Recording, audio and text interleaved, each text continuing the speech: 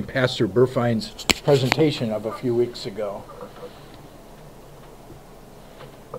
Maybe you could, if you can't think of any burning questions, you could give us an insight that you went aha about, that you were especially glad to hear from Pastor Burfeind.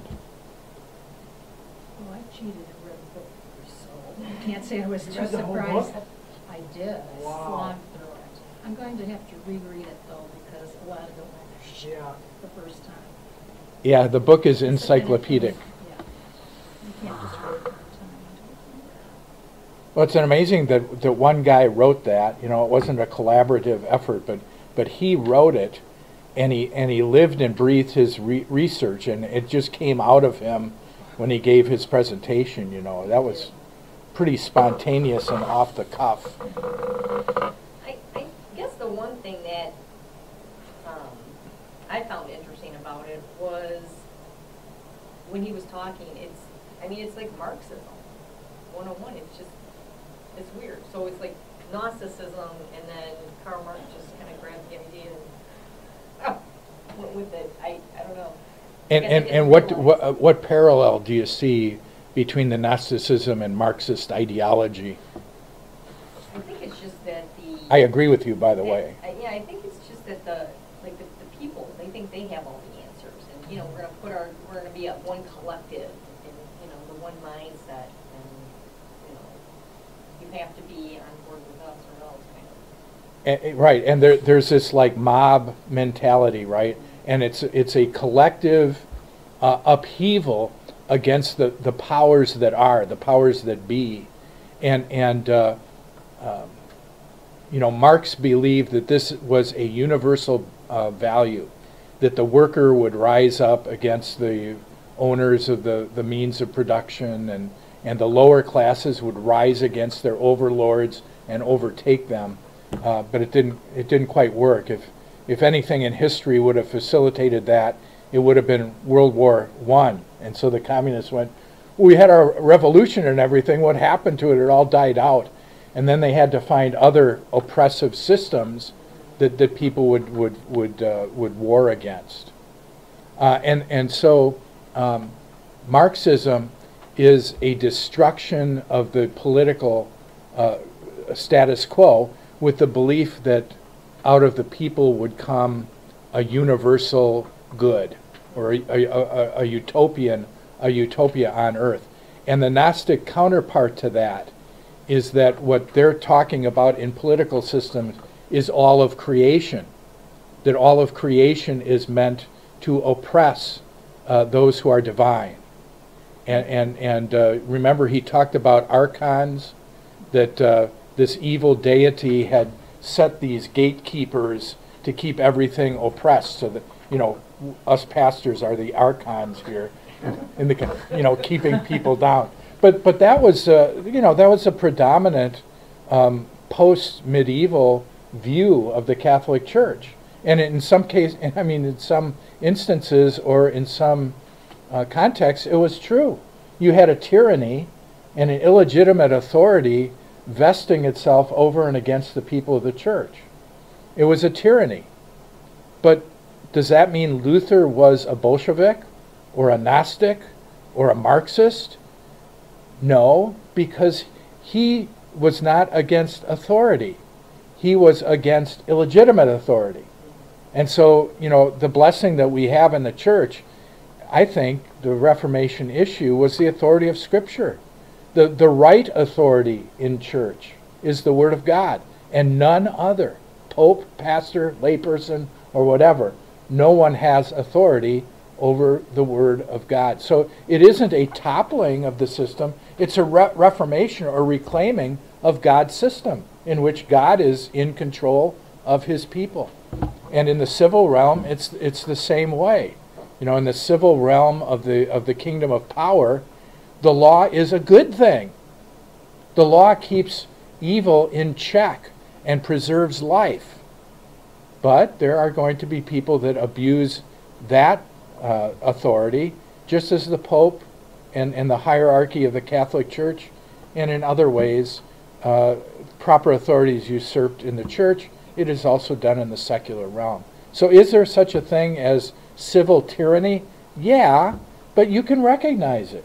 You can see it. And if you can see the tyranny, you can see that there must also be good rule. We used to have it here in America. You know, the rule of the law was supposed to be a protection for those who do good and a threat for those who do evil. And now occasionally rioting in the streets is acceptable and is in the name of social justice. These people can go into other people's properties and loot it because someone in their past was looted by someone else. And so in social justice and equity, since that happened to them, it should happen the other way around. We should look the other way. Even though my mother taught me that two wrongs don't make a right. But in social justice, two wrongs make it right. Mom, can't you teach them better? I think that was part of it too. Is first of all, it's so violent. I mean, the whole system, you know, is just very. It's constant. You constantly have to be destroying things, and that was sort of how he was presenting it. It's like because anything that's put on you, you can destroy because it's a barrier to you. It's evil. Right. Evil should be destroyed. And so, I mean, you know, so and the idea of the rioting, well, technically, they're just doing what comes naturally because they're taking back what's theirs, because you just didn't know it was theirs. you having it, and I guess that makes sense with even having wealth, is your wealth is oppressing other people because they don't have it, and they think they should, and because their world. I mean, again, that was the confusing part to me is. Well, if my world isn't how I desired it, then I can, you know, get out of it. I can take your things. I can, you know, become what I'm supposed to be. Well, and in Gnosticism, that is a divine right. Right. Because you have the light element of divinity in you, and if someone is keeping you from what you think you ought to have, it's an oppressive system that has to be gotten rid of. It's standing in the way of God, me. Right. Well, that's like Marx's theology is by any means necessary. Mm-hmm. You know, it's crystal clear in there. The ends justify the means, right? Right, and I read a book, I took it out of Dearborn Heights Library about Karl Marx and read that, and it was just amazing. I wish I knew the exact title of it because the person who wrote about it was talking about Marx and how this man was the epitome of laziness. Yeah. He was a lazy individual. He didn't work a day in his life. Yeah, he could not. His dad was a lawyer. Yeah, his dad was a lawyer, and he sent him to college to be a lawyer. Well, that's a lot of work, Dad. I'll have none of this. So he started putting the hatred out on those who had money. You know, it was the whole define your parent kind of a thing. And he was a drinker and, you know, rebellious. And so he comes up with this whole communist idea, shares it with a friend, his friend, and I wish I could think of his friend's name. Maybe you Engel? Yeah, I bet that was probably it. Engel. I mean, that's another proponent of Marxism. I don't know. Well, he took off running with it, and he got some other people involved. So they come to Karl Marx and say, hey, we want you to put together this manifesto. And so they, you know, within a certain time, and time goes on, and nothing's produced, and they come to him again, and nothing's produced, and they go, look, you have until like February, blah, blah, blah, to get it out, or we'll kick you out of the organization. You're going to kick him out of his own organization. That's how lazy the guy was. So finally he coughed it all. This guy was just like, no wonder you want communism. You just want everybody to give to you, and you don't want to produce. Well, he sponged off relatives and his wife's relative. I think he had a maid that he never paid, and he had some children by the maid, and Sounds right. it's all very Gnostic, you know. Oh, yeah. Right. Yeah. And that's the part that really, I was like, are you talking about Gnosticism or are you talking about Marxism? when he was giving his thing. I don't know. Because I didn't know anything about Gnosticism. And I think that's what is hard for me is it's like, I don't know, it's like touching slime, you know? It just like moves out of the way, you know, and like becomes nothing when you try to put anything into it. And so every time I try to think about it, it's just like, you know, you're like pushing into slime. Yeah, I don't know what I'm pushing at. I don't know what I'm fighting. Because it just moves. And, you know, Yeah. And again, I thought Pastor Burfeind did a great job of saying that even language Right. is yeah. part of the evil construct. That's it. Yeah. And so if you try to use language against it, it'll just deconstruct everything that you Right. say. It'll redefine the words. And again, I'm thinking of who's this guy that in the 60s, Saul Alinsky, Oh, yeah. who the Rules for Radicals. Never heard of The it? 60s. It was back in the 50s and 60s, I think. And Saul Alinsky was like Hillary Clinton's hero. I mean, she did her master's thesis for an advanced degree on Saul Alinsky. I think she even met the guy once or twice. But Alinsky had these rules for radicals, and what he said was, whatever they accuse you of, accuse them right back, and make them live by their rules. In other words, there was always an answer. So if you accuse the communists of doing this, they'll accuse you back and try to find ways of making it stick. Which makes sense. And again, as you're saying about Gnosticism, I went down the squirrel hole on YouTube on the Frankfurt movement. I don't know if you've ever heard of that, but the Frankfurt movement was a group of Jewish scholars who were basically communists in Germany. And you know, the conflict between Hitler and the other faction in Germany were both left-wing. There was fascism and there was communism. And the fascists were against the communists. Remember, Hitler went to war with Russia. Right. They're both leftists. So it was socialism and communism. And so many of the Jews were into communism. In fact, if you look at the founding of Israel in 1947 or 48, whenever it was based on a communist system. They had kibbutz and communes and that sort of thing. And the big upheaval in Israel in the 1970s is because there were actually some Bible-believing Jews that came in, and people like Netanyahu are people that actually believe the Bible. And so if you look at Jewish politics now in Israel, it's like Netanyahu, who's a Bible believer, although he's a Jew, against the communists that are there. Well, at any rate, when these Jewish communists in Germany in the 1930s began to be threatened, they came to America. And they basically took over a lot of the university system. And some of the great scholars in the 50s and 60s are part of this Frankfurt movement. And what they're into is deconstruction, which is this Gnostic thing. And I always thought, Hegel and the, thesis, antithesis, and synthesis, I always thought it was just this dialogue that would come by and then some truth would come out of it. But Hegel actually believed that the two opposing sides had to destroy each other, and that out of the destruction, some truth would come. And that's what you see in radicalism, destruction with the hope that something good will come. And so you've got the radicals against the authorities or the administration, and they're supposed to destroy each other, and destroying each other gets rid of the past, so it's cancel culture, and it's supposed to give way to this utopia where there's no longer oppression, but heaven on earth.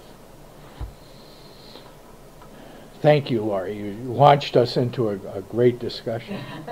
Jerry, anything that you got especially out of Burfeind's presentation that you... I guess the only thing is I wonder how many people really approach it kind of as the religion aspect, or they just want to live their life, and they really don't care what people do, or care about religion, or care about even the background of this. It's like, I'm going to do what I want to do. Yeah. No, and that's a brilliant observation, because I think it was Sue Owens that also in the break came up to me, and I know lots of people that are into these movements. they don't believe in this Belteshazzar or whoever and I said, well, right, but what he was presenting is a religious framework that embraces what people are naturally doing now. And so there are some people that want a spiritual reason for these things, and they're given it in Gnosticism.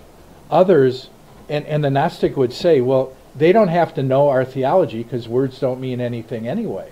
As long as they're following what we say ought to be done, they're Gnostics and they're with us.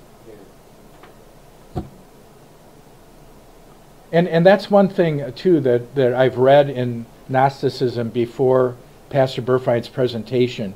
And he may have said it. I missed a lot of it. But if you look at Gnostic systems in the ancient world, no two of them are alike. So when he's naming these names, other systems may have different names for them or may have a slightly different system. But it's not the system that's important. It's the fact that you got buy-in by people. And people, and Jerry, your observation is exactly right. People resonate with this. They say we should rise up against all this tyranny. We should get rid of all of the evil that's there. And if there are evil people, we ought to get rid of them too. Although they would never point to themselves and say, like me. Yeah. Got to get rid of people like me. So. Well, and that's, I think, why it's popular. Right? And that's the strange part to me is, you know, the popularity of all this, you know, of the whatever you call it. I mean, again, I don't watch the news because I don't think it's worth it anymore. But you know, you have this woke stuff and people. I think you're right. I don't think they look at this, but somehow they believe it. It resonates. Yeah, they're like, oh, yeah, that makes sense. It's like, well, how does that make sense? Why does that make sense to you? And I think that, you know, for them, they're just like, well, you know, and maybe they never heard it, but they're like, oh, yeah. And I think that's really it's become a cultural reality for many people is that, oh, this is just, yeah, that's right. And some of the New Age stuff that comes in fits right along with this. I don't know, have you ever heard of group mind? I mean, there are people that say that through some esoteric exercise that you can tie into all knowledge. You can tie into the universal mind. And this is a Gnostic concept, you know, tying into the monad or the deity. But they wouldn't say that they're religious. They don't know exactly what they are. But they have this hope of doing something, having some spiritual exercise, and tying into these supernatural powers. You hear of out-of-body experiences and people making telegraphic readings where supposedly they leave their bodies and can go and find people and that sort of thing. All that is Gnosticism. It's my spirit can leave my body and do what it wants and leave the body behind. But it's thoroughly demonic. Because again, as Burfeind says in his book, the real sign, if you're a Gnostic, if you ask a Gnostic, do you have a body? They'll say, I have a body. But a believer will say, I am a body. See, the idea of I have a body is that the body is material and expendable. But we can't talk about the essence of our being without a body. And that's one of the main differences. I think that you might address that in this preface, because I just kind of reread the preface. Yeah. Before I came. There's so much in that book.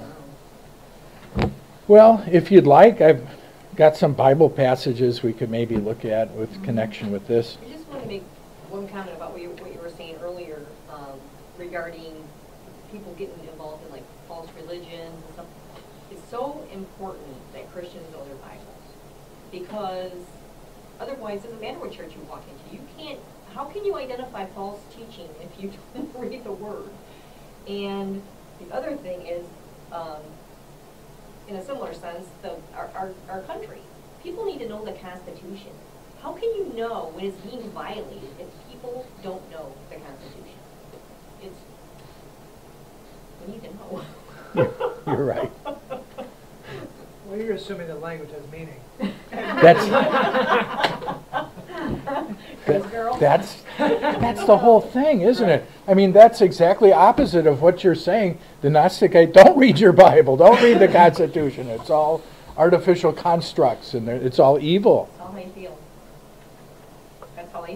That's them. Well, and you were talking about Marx. For people who are too lazy intellectually to pick up a book, this is very attractive. It's just how I feel and what we all naturally think. We don't need books and teachers and that sort of thing. We're all on board. Universal mind. Well, and that's, my college days were postmodernism. And so that was I still have friends who are affected by postmodernism. And that's exactly what this is. That your truth is your truth and mine is mine. But I still had, I had conversations about this when I was in college with all these people, some of them professors who, they were pushing a lot of this, but it wasn't labeled this. It was labeled postmodernism or philosophy. Well, and when I was in college, which is a little bit before you, we were in the flower of rationalism, and so when I went to my Lutheran college, they deconstructed the Bible. They gave us the JEDP, and used reason in order to pick apart the Bible and to deconstruct it. And that's what rationalism does. And the result of rationalism is postmodernism, despair. Because you can rationalize the Bible and do what you want with it, and the best you can do is destroy it, and then where are you at? What do you got? Ah. And what you said reminded me of one of Pastor Zvonitzer's favorite statements. He was sort of the founder of the Apologetics Conference and everything. And he would say, you know how in the government they have FBI guys that are experts at knowing fake money and that sort of thing. Do you know how they do it? It's not by taking a course and finding out all the different ways. They do it by handling a lot of real money. And then just by handling the real money, when they handle false money, they know that it's not right. And that's what you're saying about the doctrine. To recognize false doctrine, you better be handling a lot of good doctrine to recognize it. All right. So I just got a definition. Gnosticism is a prominent heretical movement of the 2nd century Christian church, partly of pre-Christian origin. Gnostic doctrine taught that the world was created and ruled by a lesser divinity, the demiurge, and that Christ was an emissary of the remote supreme divine being, that is, esoteric knowledge or gnosis, of whom enabled the redemption of the human spirit from the evil material world. So in Gnosticism, the material world is evil. The creator of the material world is a demiurge that was astray and was evil in and of itself. And then he talked about, Burfeind talked about Sophia being the demiurge, female demiurge that gave birth or abortion or whatever it was to this creator of the material world.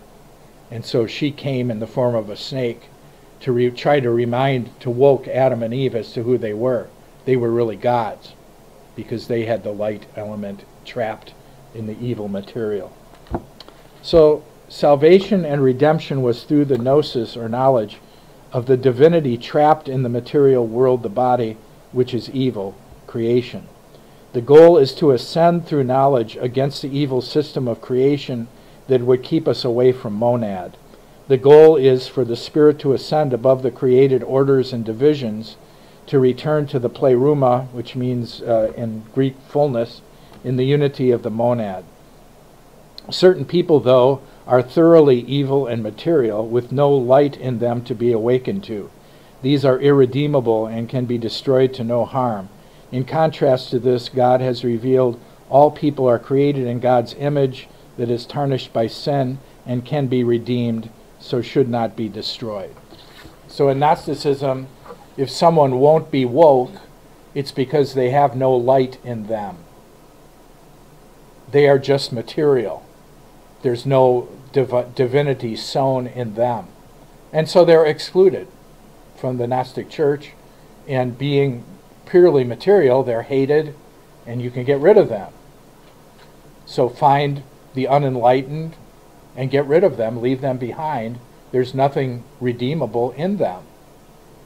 And we want to contrast that to the Christian worldview, in which all people, even Hitler, Genghis Khan, and anyone else that you can name, was created in the image of God, but were fallen through the sin of Adam and Eve, and therefore had evil in them. And the fact that all are created in the image of God means that all can be redeemed. If we can be redeemed, they can be redeemed too. So we don't go around killing them. We preach to them the gospel so that they might be redeemed. See the difference in strategy? In Gnosticism, you can destroy your enemy. In Christianity, you love your enemy and serve them in order that they might be saved. This is turning the other cheek. It's an interesting word, isn't that what Cody used to describe Trumpists? What was that? Irredeemable? Yeah. Yeah, wow. Well, again, this is the blessing and the curse of learning about Gnosticism. You will hear it everywhere. And yeah, I think that is plainly a Gnostic view, that people are irredeemable. So for Certain them, people. oh, yeah, right. No, you're fine. So for them, now I'm trying to, because I always think of Luther's enthusiasm, right? So you have this idea of revelation that's given not by an objective truth like the scriptures, but instead by some truth within me. And enthusiasm literally means God in me, right? Is that what they mean? Oh yeah. In theos. Yeah, right. Oh, in theos. See, sometimes English words I forget that they're connected. Yeah, right. Yeah, in theos.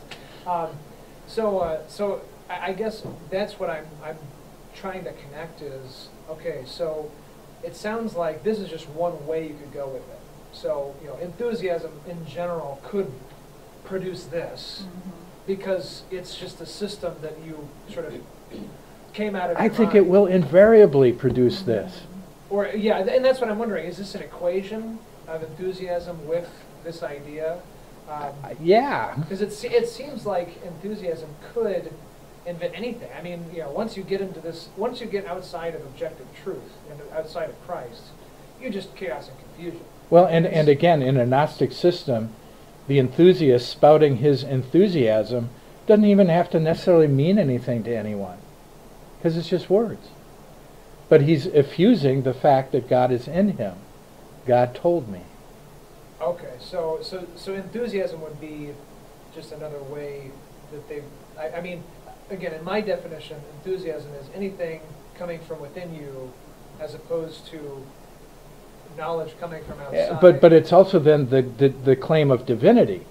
So right, it's the claim of divinity within, which is Gnosticism. Right, yeah. So again, there may be some subtle differences, but I think in its essence it's really the same. Unite them. Okay, and that's what I was wondering. Is this sort of the unity of these two? Because again, once you go down this path, there's nothing to tell you if there's no objective truth. There's nothing to tell you that this is wrong, or that this could be wrong, or that you can be wrong. I mean, you give up all standard. There's no measurement. Well, you don't need a standard if you're in that camp, because listen to the enthusiasts and what they claim to say, and they'll be mutually exclusive. There'll be exact contradictions, but the people that are following them accept them both. And again, because the language doesn't matter. And that's what makes it ring to me of Lutheran enthusiasm. Because again, these are the more familiar pictures I'm used to. So you have the Catholic Church, right? And they're enthusiasts because they have the Pope, and he is divine, right? And so their enthusiasm is a certain kind because it's coming from him. For those who are sort of radical Zwingli, Pentecostal, that's what we call them today. Mm-hmm. Again, their enthusiasm is not from the Pope, but inside of them. And so, again, Luther's fighting both of these. But the funny thing is he doesn't label them differently. He labels them the same. He says Zwingli, who's totally against the Catholic Church, is an enthusiast, and so is the Catholic Church, who's totally against Zwingli. And these two systems just sort of exist, but they're both coming from the same idea that, what's in me, and it's coming out of me. And again, one is the Pope, but the other is the individual. But it's just, to me, it's Well, and this is the rap on Luther that's made by Roman Catholics. He took a system where there's one pope and developed a system where there are countless popes. Right. And the one who really brought this together well is Father Serducci on Saturday Night Live.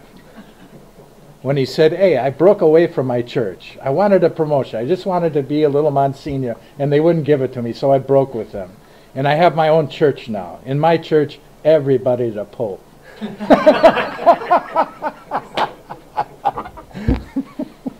You can buy this hat. Yes, see, that's what we'd do, and I think that we'd all be fine. Just walk around with a Pope hat. I thought Pastor Burfeind did a good job in going through history and pointing out all these different movements, and he did bring in the revivalist movement. Yes. and all Yes. those things, so, Yes.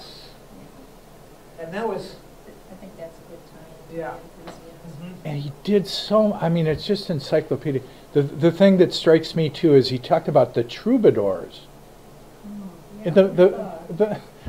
The middle-aged troubadours, and they're singing about some peasant marrying this woman that was beyond their station. oh yeah, okay.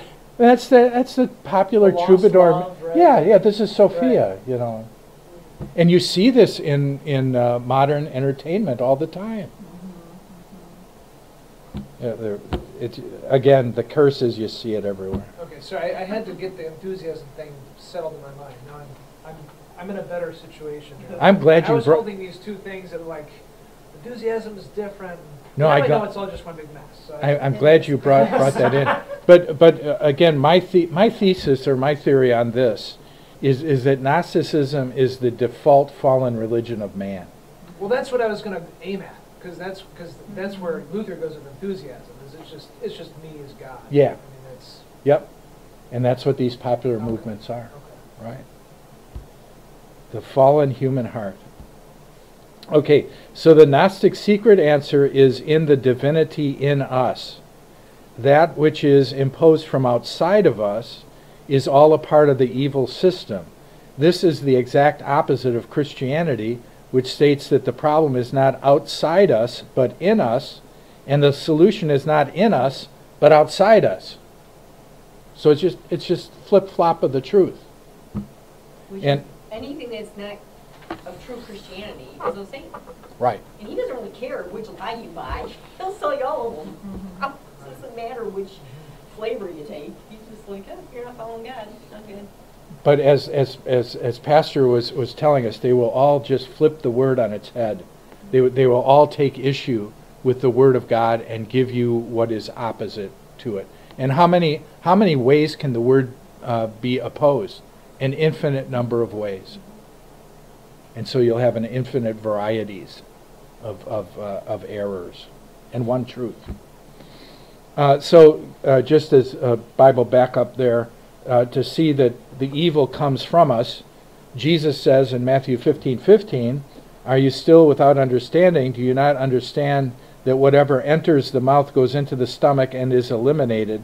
But those things which proceed out of the mouth come from the heart, and they defile a man." So again, that which is evil is not from outside of us, but from within us. For out of the heart proceeds evil thoughts, murders, adulteries, fornication, thefts, false witness, blasphemies. These are the things which defile a man, but to eat with unwashed hands does not defile a man. So there Christ identifies the problem of man is in him, not outside of him. It is in him, out of the heart. The answer isn't by foraging around inside of you. There you only find the problem. No answer.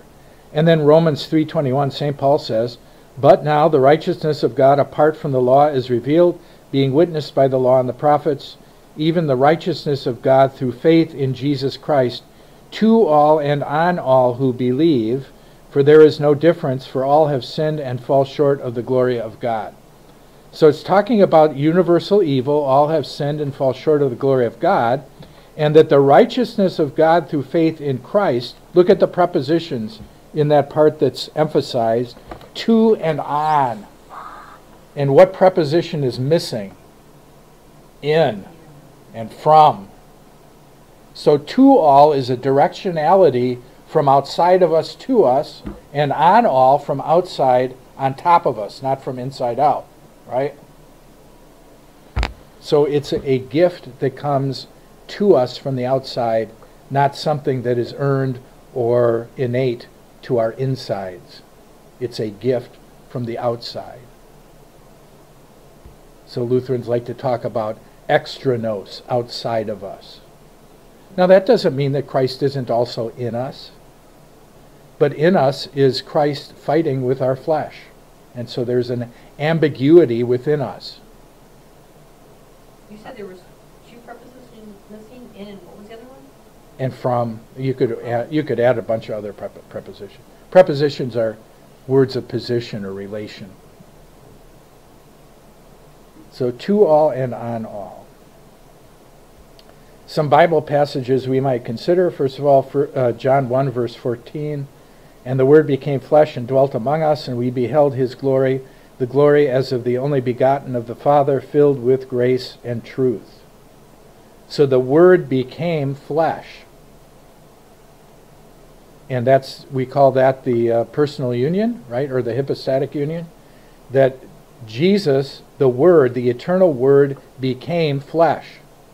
And so if the Word, which is God, became flesh, can flesh be evil?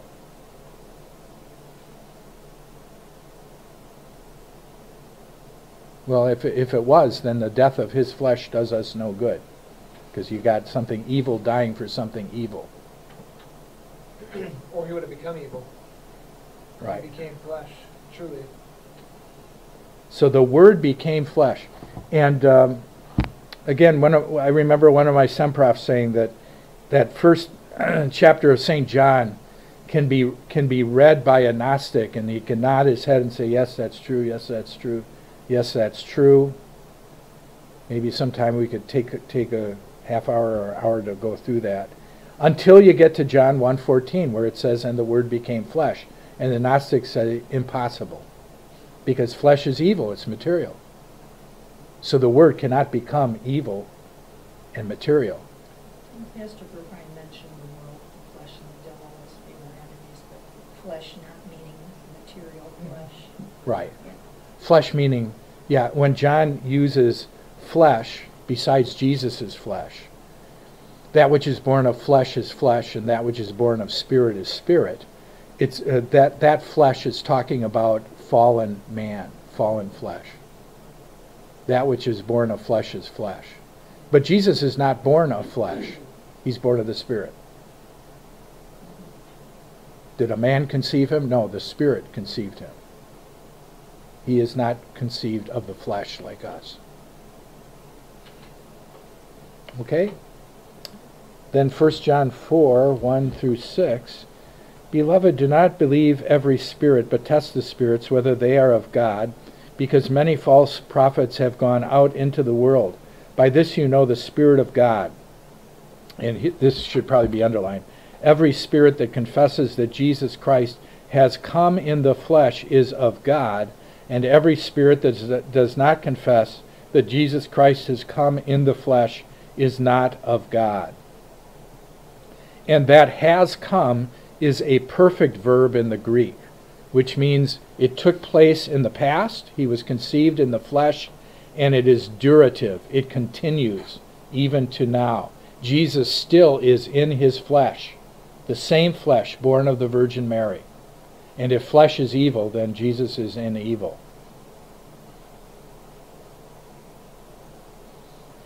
And this is the spirit of the Antichrist, which you have heard from us was coming, and is now already in the world.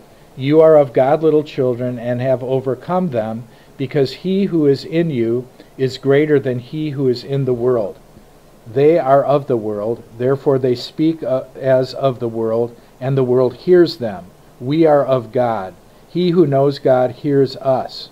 He who is not of God does not hear us. By this we know the spirit of truth and the spirit of evil. So we can only hear the Word of God when we are born again, when we become children of God. Otherwise, the flesh listens to its spiritual father, which is not the heavenly Father, but the devil and his lies.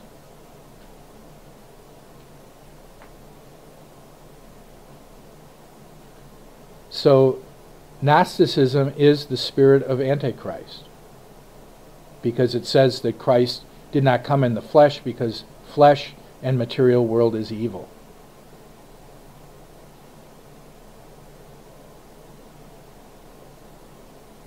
Now, here's where it may get confused. Is our flesh evil?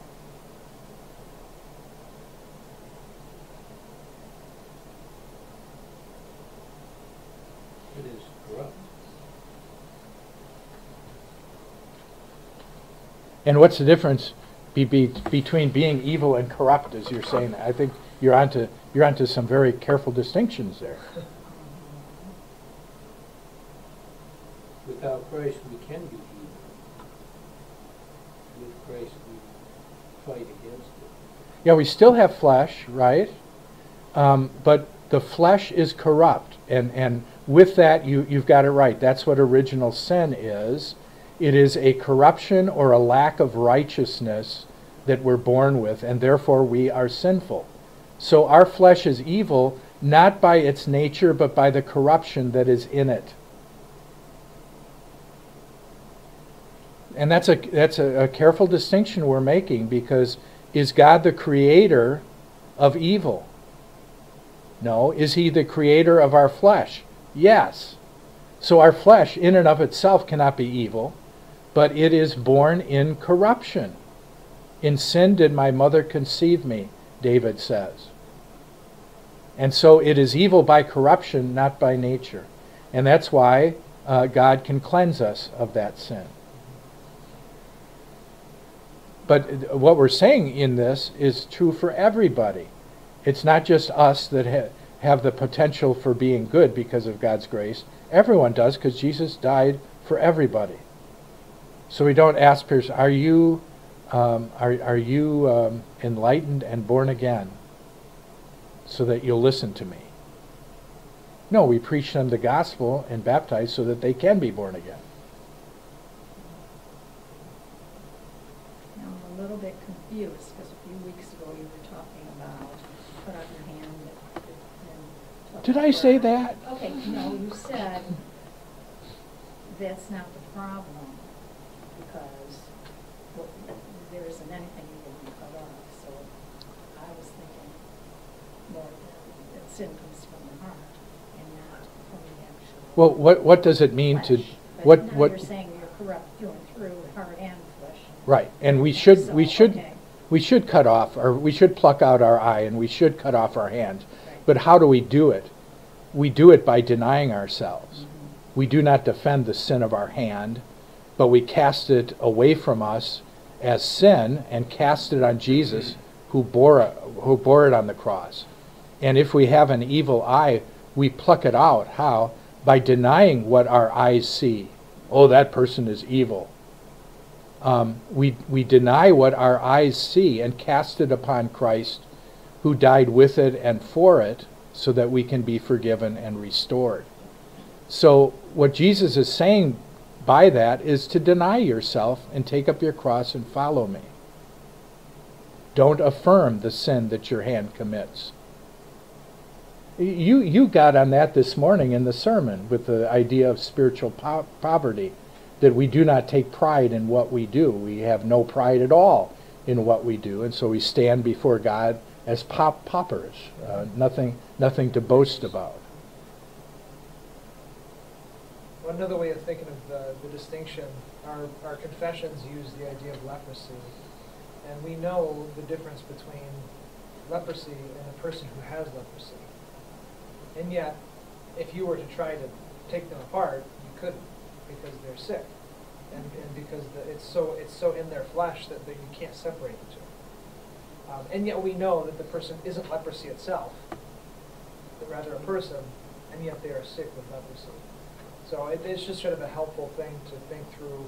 I am through and through corrupt with sin, and yet I am not sin itself, but I am guilty of it and I am corrupted by it. Just like we would say the leper is not leprosy itself, but is corrupted by it and is sick with it.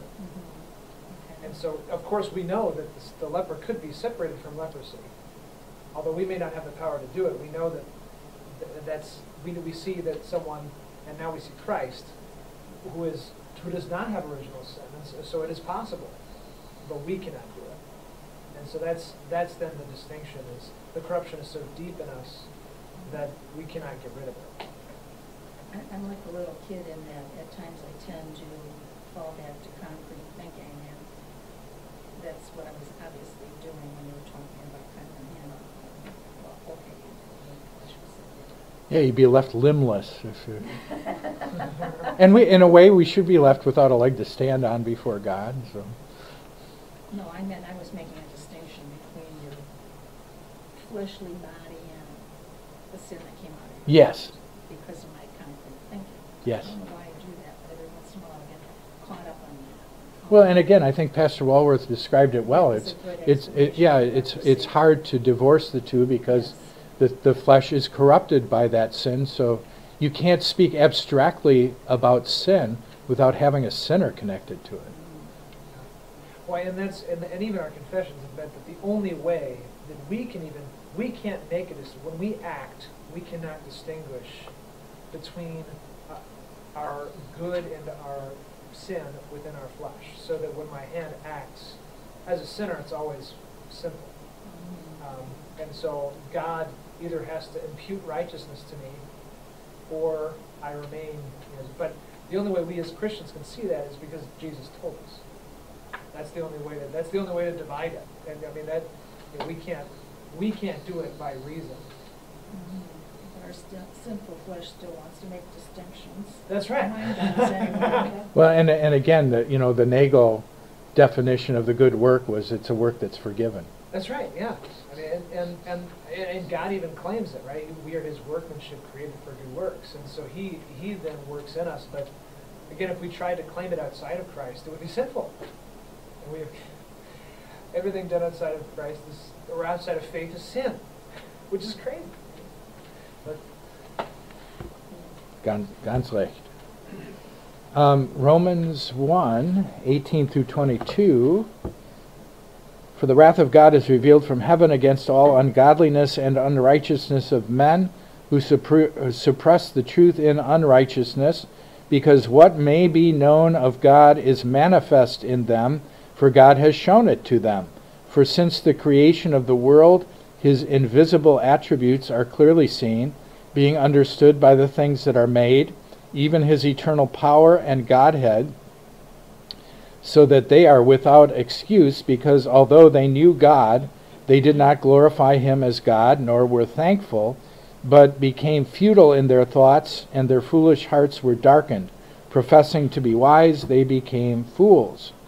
Now, again, the reason I brought that passage forward, there may be other good reasons to apply it to Gnosticism, is that does St. Paul here believe that the Creator and His creation are evil? No, according to these words, God, a good God, manifested glory, which is a good thing. He manifested His glory in the creation, so that men who turn from it are without excuse. So far from hiding the monad or the good God behind this evil creation, Paul is saying that God and His goodness are revealed in creation, His glory.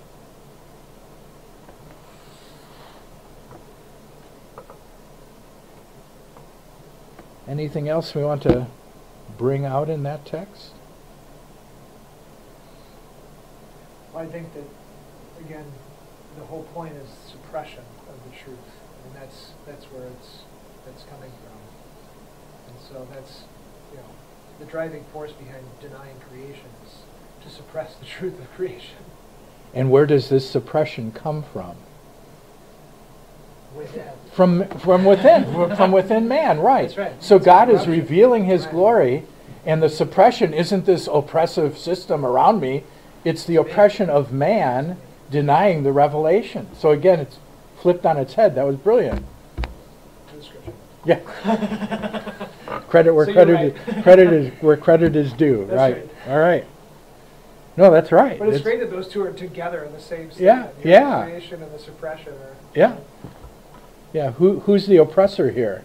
It's man oppressing the knowledge of God. Romans 5:8. But God demonstrates His own love towards us, in that while we were still sinners, Christ died for us. Does that talk about any redemption that's in us, or our need for redemption? Yeah, our need for redemption. The answer isn't in us. The sin is in us, and the answer comes toward us. There's another preposition, toward us.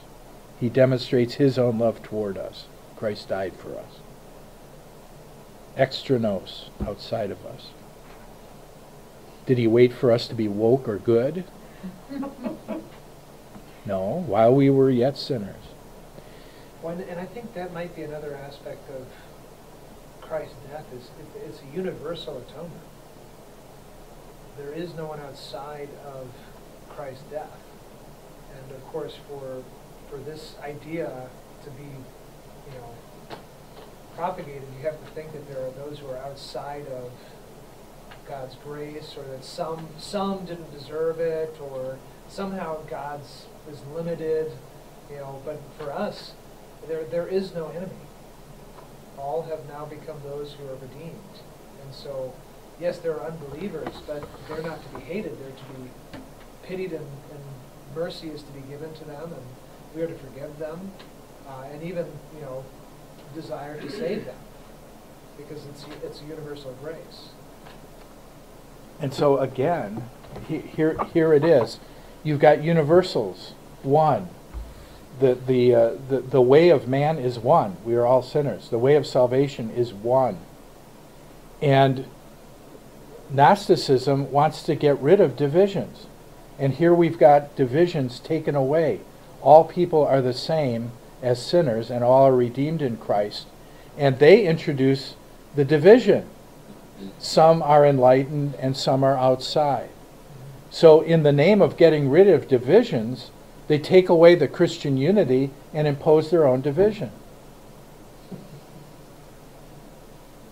Well, it's, Tony pointed that out, right? When he said, well, the Gnostics, when they explain this, do they use words?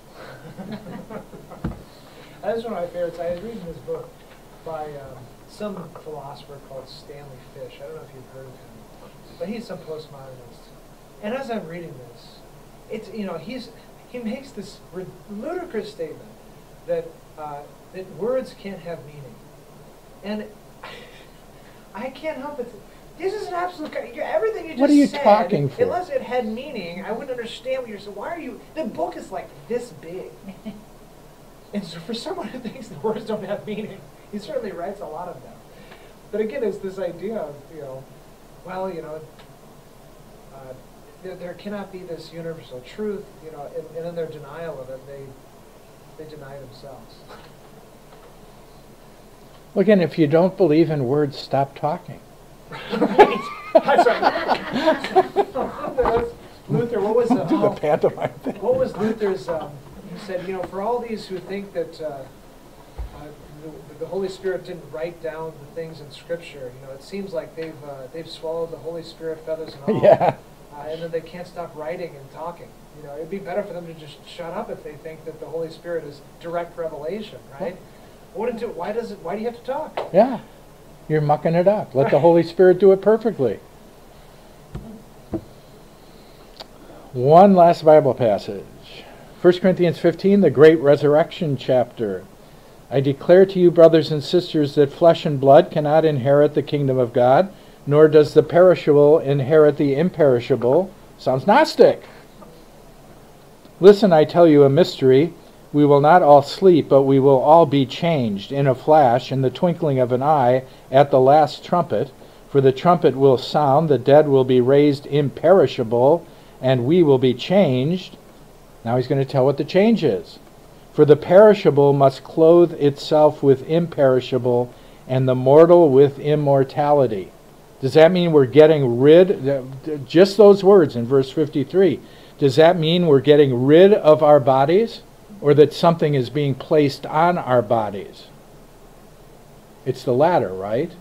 This perishable, this flesh, must put on imperishable, and the mortal must clothe itself with immortality. I'm using the Old King James because this is the funeral, this is the committal liturgy, so I've got it so firm in my mind. The mortal must put on immortality. When the perishable has been clothed with imperishable, and the mortal with immortality, then the saying that is written will come true. Death has been swallowed up in victory.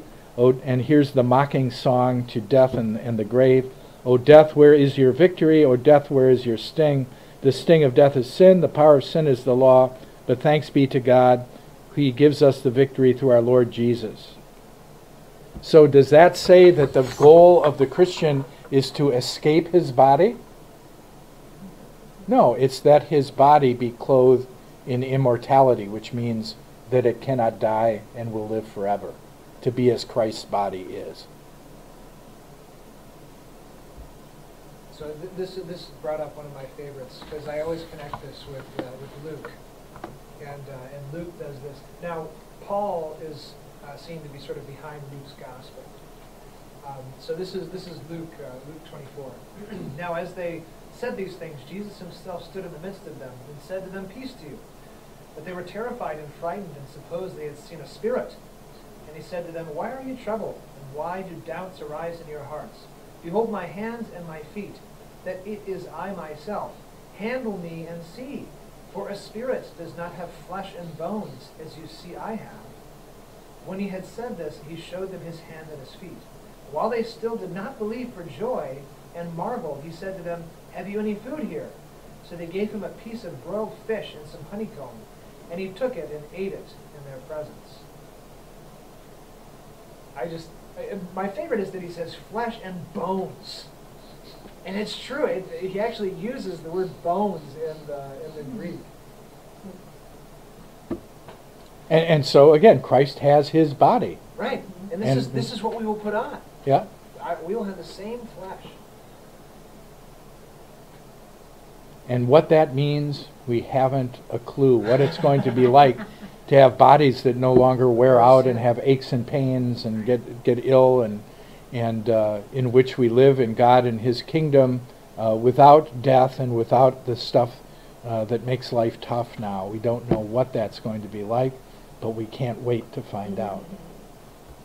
So I bring this passage up because there's someone I know who I respect them dearly, and at one time we were talking, and they somehow had stumbled into the idea that we did not have bodies when we rose from the dead. They really believed that we did not have a body, and we were just spirit. And again, this person, I hold them dear, and I could never imagine this person saying this. And so I was practicing my prayer. I mean, we say this in the Creed all the time. I believe in the resurrection of the body. I mean, we say that. Well, it's a spiritual body. Well, yes. And it's defined, I mean, right. The spiritual body is defined by what we just read. Right. But again, it wasn't clicking for them. So when I finally read them Luke, and I was like, Jesus said a spirit doesn't have flesh and bone. And they finally, Can't argue with that. Right. And Jesus said, "Touch me." Right. It's the flesh. It's the bones. So yeah, but again, connecting back to this Gnostic thing, they just accidentally fallen off into No, it's the natural. It's a natural way to fall in, right. To think of God as a spirit, and I want to be like God, so I want to be a spirit. Well, you are a spirit, but you're a spirit with a body. It was interesting. I tried to put together a paper for Glen Eden on cremation versus Christian traditions of burial and that sort of thing. And when I sort of zoomed around the internet, there were a lot of Christian pastors who said cremation is fine because we're not going to have the same body as we had here on earth. I'm going, oh, you crazy. Well, and I always check myself because I say you have a new body, but it's probably better to say you will have a resurrected body. A recycled body. Because it's not going to be new, not in the sense that it's going to be different. You have the same body, but without sin. Mm-hmm. And of course, we don't know what that's like because we've always had sin. But Only Well, perhaps in and- our dreams. But different in the sense that, like, Jesus was able to walk through the wall or whatever. So it's not confined the way it is now. I think. Well, Scripture said he suffered and died according to the flesh and descended into hell according to the Spirit. And what it's saying by that is that he had a human body, but because it is united with divinity, it also receives the properties of divinity, which means he can go anywhere that he wants unobstructed. Everywhere that God is, Christ in his body can be, and is. Because the properties of the divinity are given to that whole person because of the personal union. And that's why if we celebrate the Lord's Supper here and at the same time they're doing it in another state, Christ's body is equally present to both of us and received by the communers. Even though by the nature of a human body in and of itself, it can't be in two places at one time. But Christ's body being divine, more can be said of that body than can be said of any of ours. So.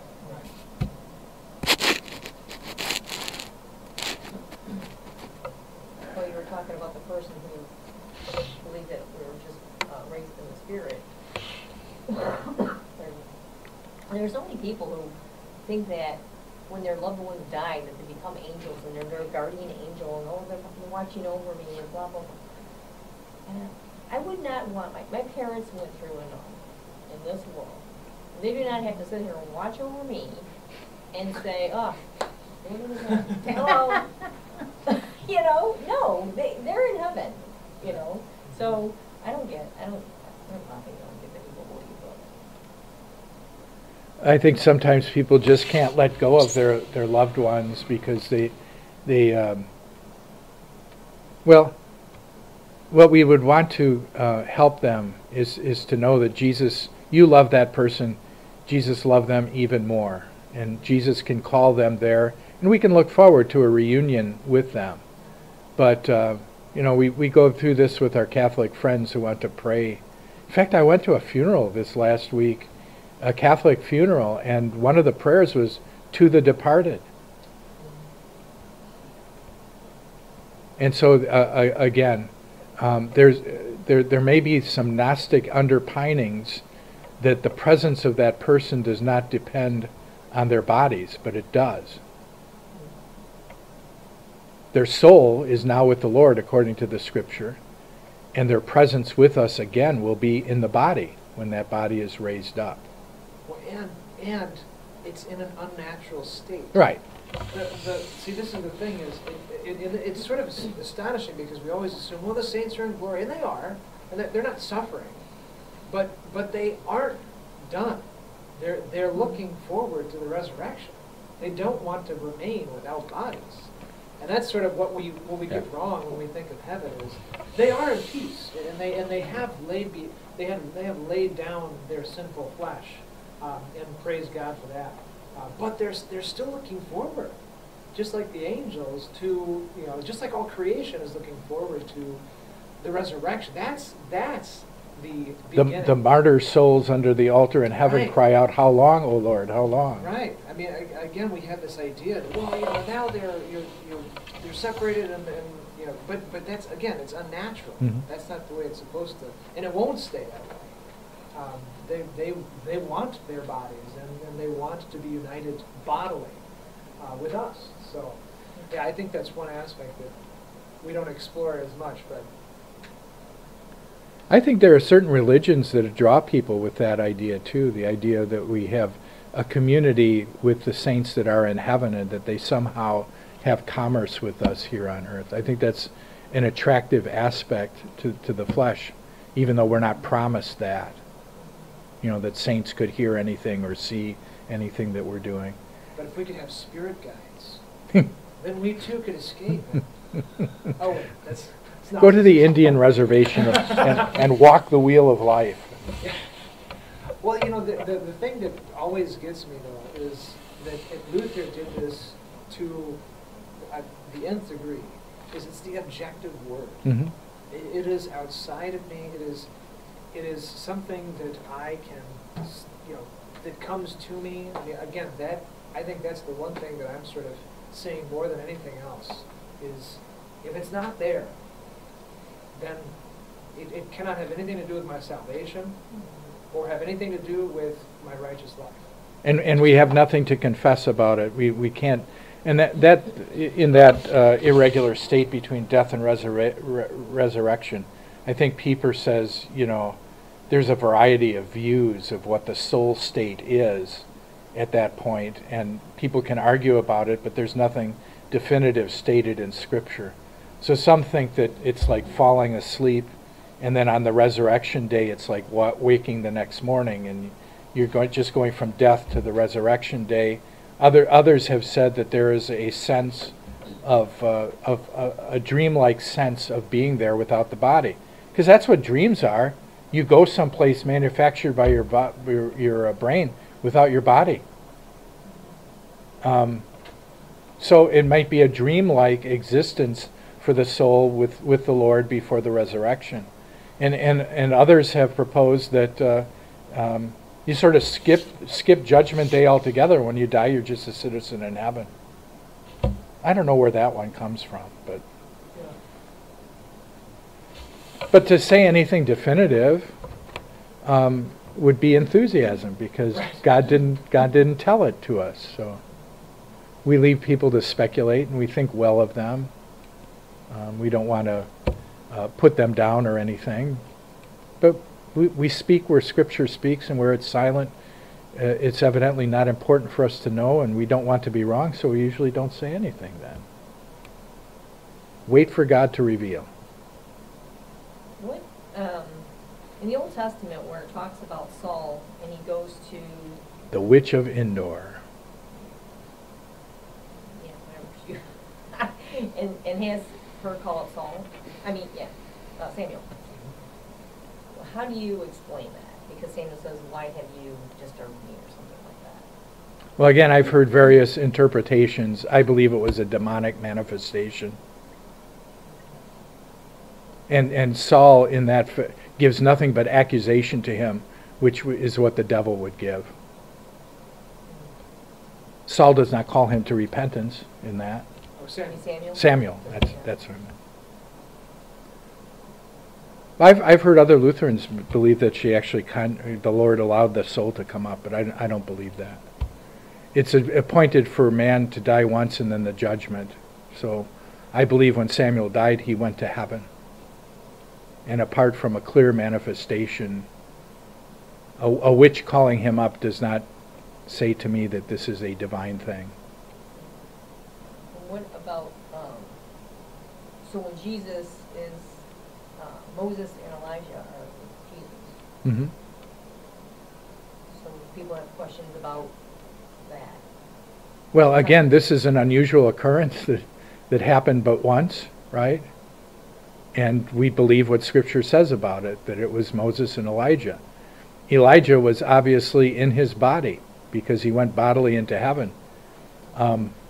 Moses, I'm not sure. Well, that's really about Moses. But Lazarus not a rich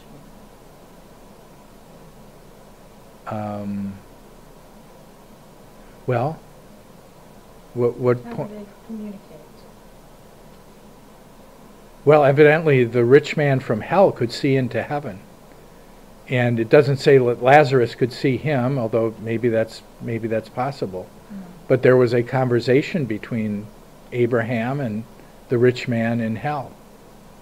And again, was that an encouragement for the rich man, or was it a sign of his desolation and looking up into heaven? The rich man would have only been in despair and say, I could have been there, but I wasn't. And it's my fault. And what did he tell him to do? Moses and the prophets. If Yeah, they listen. don't believe them. They don't hear Moses and the prophets, right? Oh, but he had his own idea. Oh, what if you send Lazarus back from the dead? Enthusiasm. He still was an enthusiast in hell. He's still making it up. It's amazing. I mean, But it is interesting, putting your two comments together, that specifically Abraham says that there can't be any crossing through between hell and heaven and hell that way. But he doesn't say that there can't be a connection between heaven and earth. And your example of Moses and Elijah coming to earth said that that was not exactly a forbidden activity. Well, But I think with the transfiguration, it sort of holds that, I mean, this is Christ. This is not just, I mean, even the fact that Christ is there and he is able then to converse with those who have died should be no surprise. God has total conversation with all. And so that to me is sort of, that's easy, only because it's Christ there. And this is no one else but God himself in conversation with those who are in heaven. So it makes perfect sense that he is able to bridge this gap between the saints here and the saints there. I guess the uniqueness would be that Peter, James, and John can actually see that, Right. as opposed right. to believing that. Yeah, so they've been given a vision of heaven, or they can actually see what's going on. But again, they don't talk to Moses and Elijah. Only Christ does, and then they're gone. So. And then Christ talks with them. Right. And I guess I just wonder if it's those types of stories in the Bible that give people the ideas of, that their loved ones are, right. you know what I mean? They Yeah. can see us, that's... Again, we always caution about things that are described in Scripture as not being proscriptive. The fact that those things happen doesn't mean that they happen all the time, that they're God's common way of acting. Right. Like Peter in the water. Just because Peter did it. but really, that's what Yeah. happens if you take these things as, Christians should be able to walk on water then, right? What would Jesus do? Right? I should be able to fly up in chariots into heaven. Right? And that's, all those things become... I like what Luther said. He said, if God isn't talking to you, then don't think it's your message. So we get to hear a lot of conversations in Scripture that aren't addressed to us. Yes. That's right. Well, thank you for coming out on a Sunday afternoon, and Thank you.